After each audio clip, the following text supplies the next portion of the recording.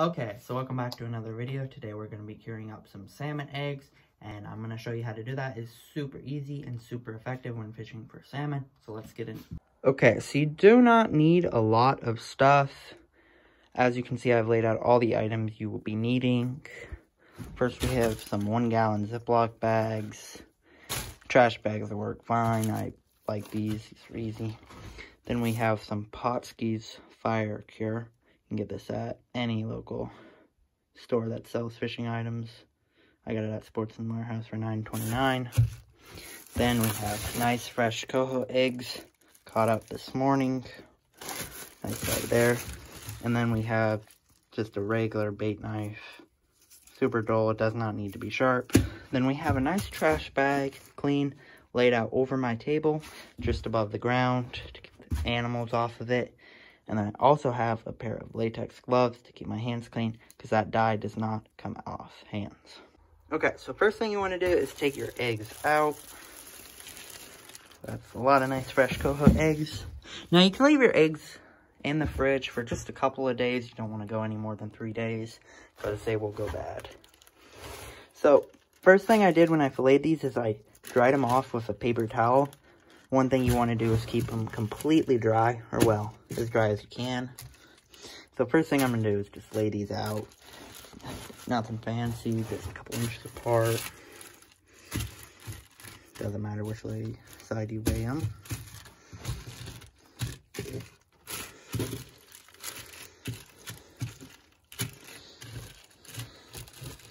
Alright, so now that we have the eggs laid out, the next thing you're going to do is take your knife, right in there. You want to get this out. This rots after you cure it. It gives a bad scent, and it can taint the bite, so you're going to take your knife and do this to all the fillets.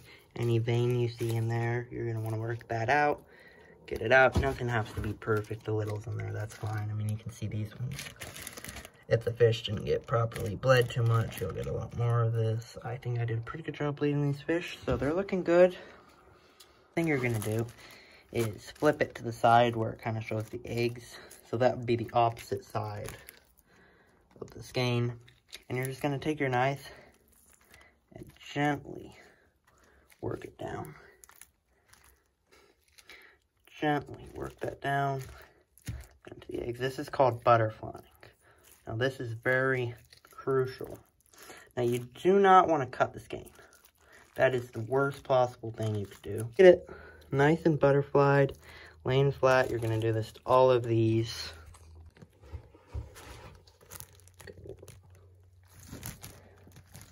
Nice butterflying. Very gently, slow strokes.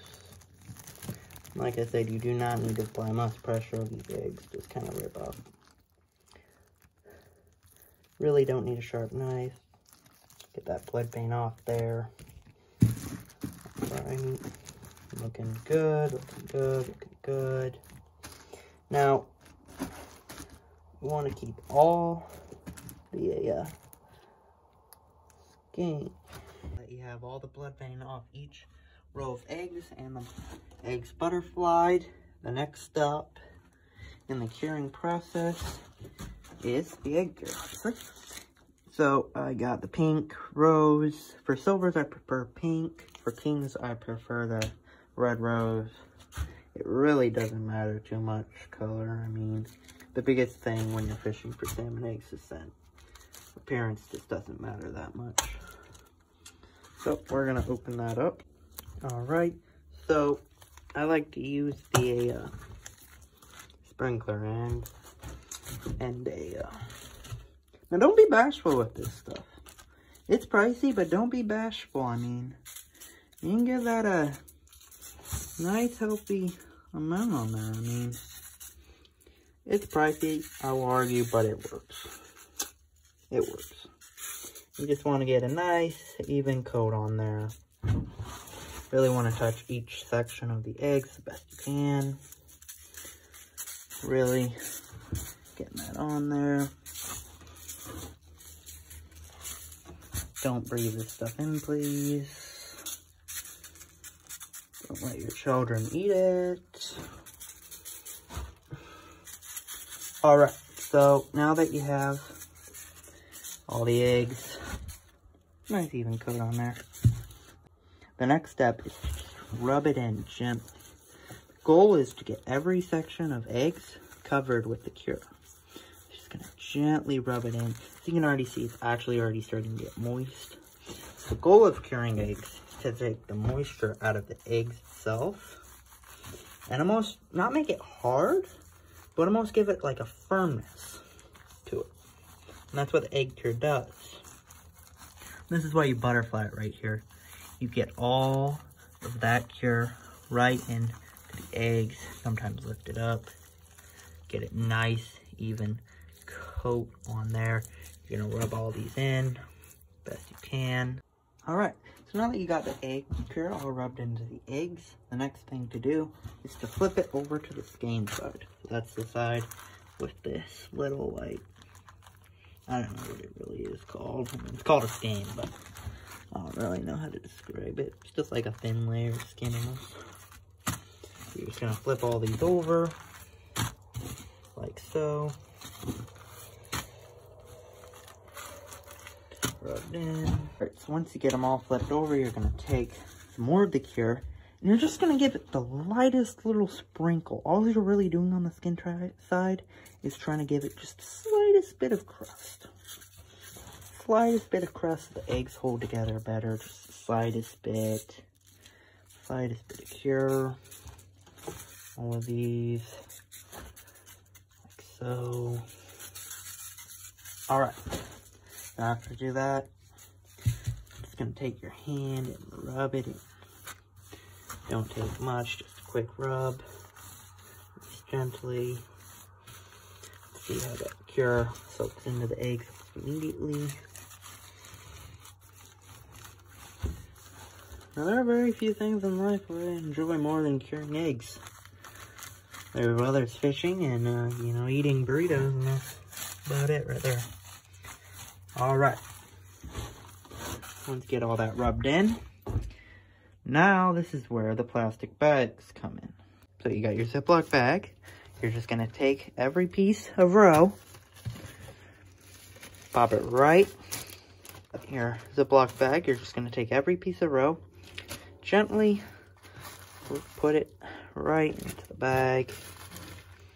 Gently, not to crush any eggs. Crushing eggs can give it a bad scent and take the bite. When you're fishing for salmon, it's all about the smell.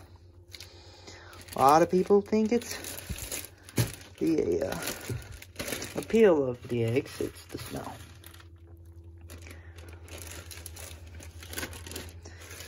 And I'm going to fit every piece in this bag. And it's actually better to do one bag instead of several small bags.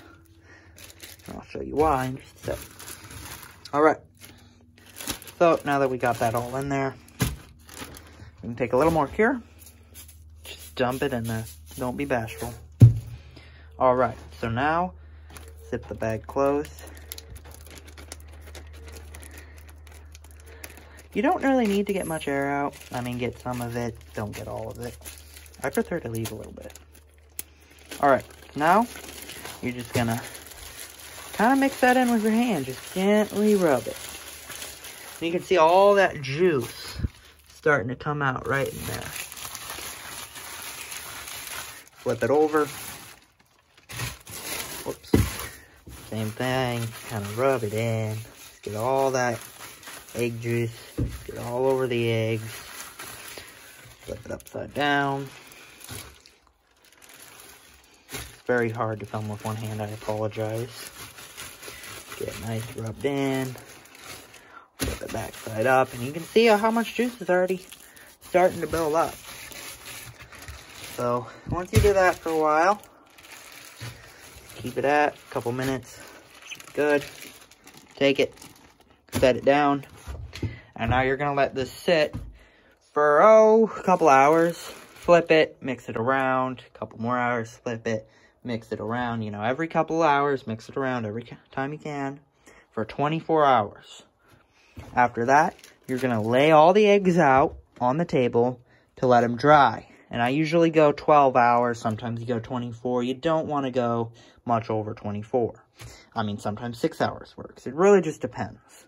You want to build just the slightest bit of crust on those eggs.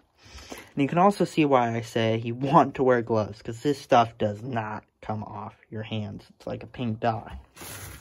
It's also why you want to have a trash bag on your table. Alright, so next you're going to leave these for 24 hours. Okay, so it's been 24 hours, and I've been moving around the eggs and rubbing them every now and then for the last 24 hours. And now the next step in the process is to take the eggs out of the bag. Okay, so flip that open, turn it up, and just pour them out. And you can see all that liquid starting to ooze. Just like that. It's beautiful. Okay, so what you're going to do now is take the eggs and just lay them out just like that. Nothing special, just a couple inches apart. Super easy. Just like so. That. Nothing fancy.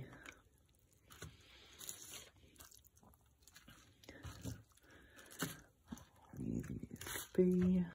Alrighty, so now that you have them all laid out, space doesn't have to be perfect. You're just going to let them sit like this for 12 to 24 hours. It really depends what you want. If you want a good scent, you want it to only go 12 hours or so. But if you want them to be firm and last long on the hook, you probably would go about 24 hours. So it really depends what you want. I like 24 hours. I like them to stay on the hook nice. Like that. So we're going to leave these for 24 hours.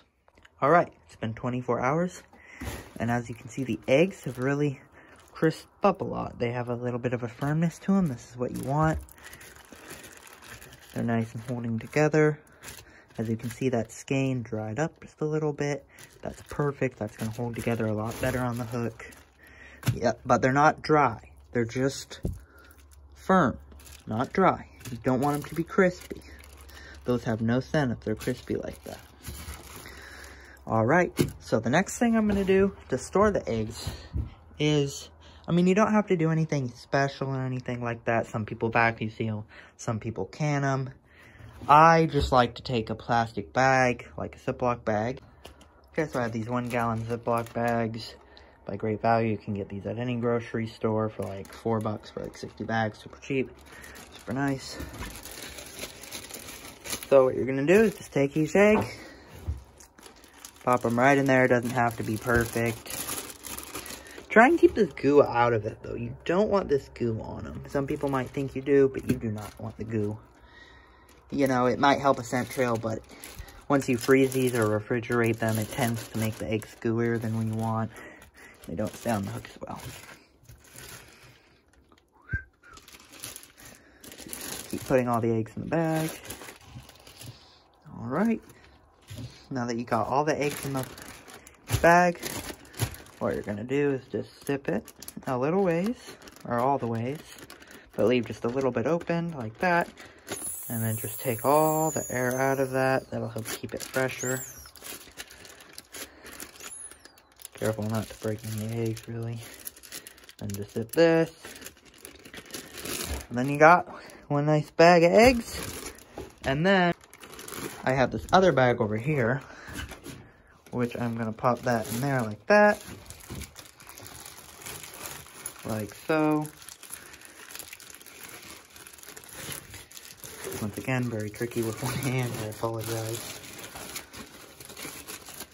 Put that in there. And there you go.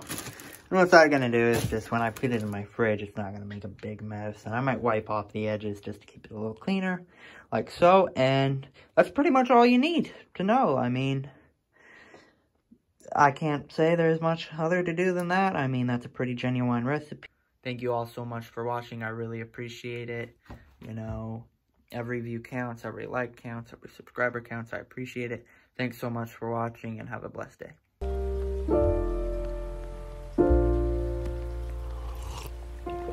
If you found the one, you should never give her up. I think it's the way life changes when in love, yeah. I surround my soul with the positivity. That's why I don't worry about the things that I don't see, yeah. These days I don't worry about much. I think we should have some more fun. I still dream about the days when we were young. I'll take a hit and still finish